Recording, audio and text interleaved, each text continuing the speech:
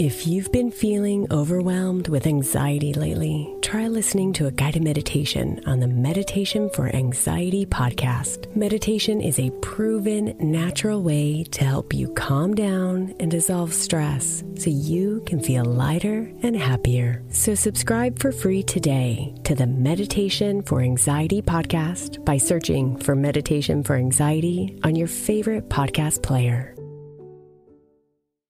This is Optimal Health Daily, episode 2345. Basic Types of Exercise Everyone Needs to Know by Alexis Mallery with DIYactive.com. And I'm Dr. Neil, your very own personal narrator. Welcome to a Tuesday edition of Optimal Health Daily. This is one of just a few podcasts in the world where blogs are read to you. And on this show, you get the added bonus of hearing my commentary at the end. Oh, and another bonus, on Fridays, I answer your questions. Now, to check out our other shows, just search for Optimal Living Daily wherever you're hearing this. But for now, let's get to today's post and start optimizing your life. Basic Types of Exercise Everyone Needs to Know by Alexis Mallery with DIYactive.com. Now more than ever, we need to cater to our physical and mental well-being. This is the time to stay active, rest adequately, practice self-care, and effectively nourish our bodies. With this being said, I'm writing this article to go over the basic types of exercise as well as give simple tips that improve one's overall health and wellness. Types of exercise. There are so many ways to exercise: bar, CrossFit, yoga, swimming, aerial arts, Pilates, bodybuilding, and so on. However, if I had to whittle fitness down to 3 categories, I would say resistance training, bodyweight exercises, and cardio. Most types of exercise can fit into one of these categories. What is resistance training? Resistance training involves any type of movement that adds external tension or stress to the body using some type of resistance training equipment. Essentially, any exercise that's weighted in some fashion can be labeled a resistance exercise. Equipment for resistance training.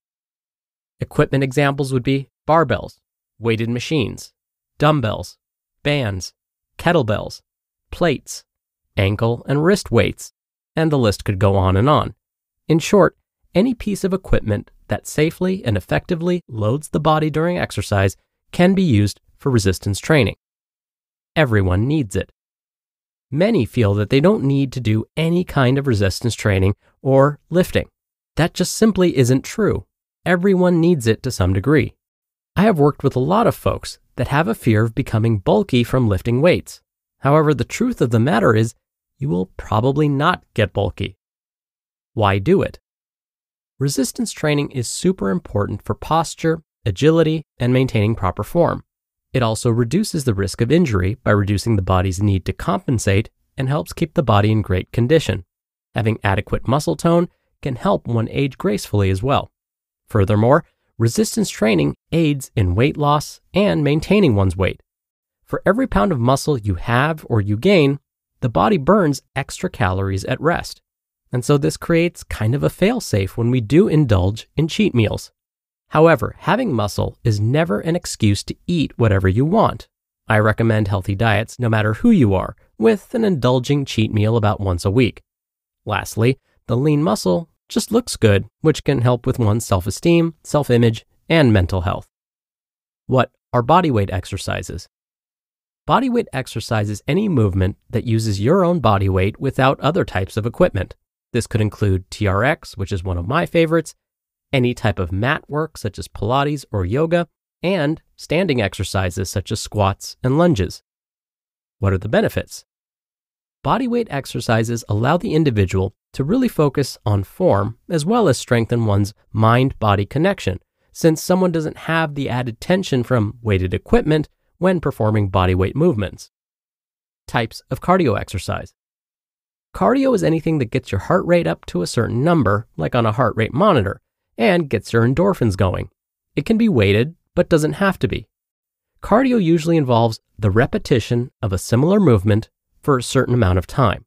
So here are a few types of cardio: cycling, spinning, running, swimming, plyometrics, and hiking, Now, please note, this list isn't complete. I provided this list to give you a basic idea of cardio exercise. Why it's important. In short, doing regular cardio weekly keeps the heart, lungs, and skin healthy. It's also been shown to help with mood, optimism, and positivity due to the natural adrenaline and endorphin release this type of workout can provide. It's also great for weight loss and weight management. Fat burning zone. Earlier in the article, I mentioned that cardio helps elevate one's heart rate to a certain number. Now you may be wondering, what number am I referring to? I'm talking about that fat burning zone some fitness trackers refer to. While it's not a guarantee you'll burn fat when performing cardio in this zone, it's a nice target to have as far as your heart rate is concerned. To find this zone, let's call it ideal heart rate zone, use both of these formulas. Subtract your age from 220 and then multiply that number by 0.6. That gives you the first number of this heart rate range. Then again, subtract 220 from your age and multiply that by 0.7. That's the second number of the range. So now we have a target heart rate range when we're performing cardio. The talk test. A lot of fitness professionals still use the talk test to measure energy expenditure. Basically, if you're so out of breath that you can't talk for long periods of time while completing your cardio workout, then you're probably over the heart rate range we just talked about. But as long as your doctor says it's okay to work out at this level, you're probably okay. If you find that you consistently can't talk and have trouble catching your breath after cardio, it means you're working at an intensity that you're not used to. Again, this may not be a problem so long as you're approved to work out at this intensity. High-intensity interval training circuits. It's also totally cool to combine resistance training, body weight exercises, and cardio moves into a safe and effective high-intensity interval training workout. It really comes down to fitness level, your goals, and how you prefer to work out. Some might prefer separate workouts for different types of exercise, and that's totally okay. An example of a high-intensity interval training circuit combining the three types of exercise, meaning cardio, resistance training, and body weight exercises, would be burpees, followed by deadlift to rows, then bird dogs, followed by squat to press, then ice skaters, and leg raises. Again, please only attempt these workouts if it's safe for you to do so. Set ranges, rep ranges, speed, weight, and intervals should be based on the individual performing the workout. Modification is always an option. Who needs what type of exercise? I'm a big believer in incorporating the previous three kinds of exercise weekly into my routine. Our minds and bodies are complex and need lots of different kinds of activity. The best way to live the healthiest life possible is to switch it up and not get caught up in doing the same kind of workout day in and day out. Know your body. Lastly, it's important to take a mental and physical inventory often to determine what type of fitness routine is going to work best for you. Perhaps keeping a daily wellness journal can help with this. This is an effective way to know more about yourself and what you can healthily handle. Remember, you are the expert on yourself. Fitness is all about balancing pushing yourself in a healthful way and refraining from something. Determine what's the best way you can show up for yourself in regard to your fitness goals and roll with that.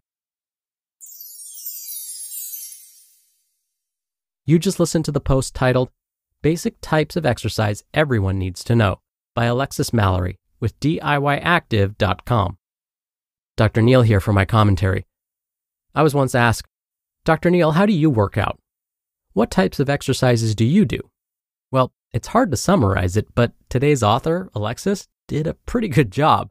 As Alexis said, I like to incorporate a variety of training methods.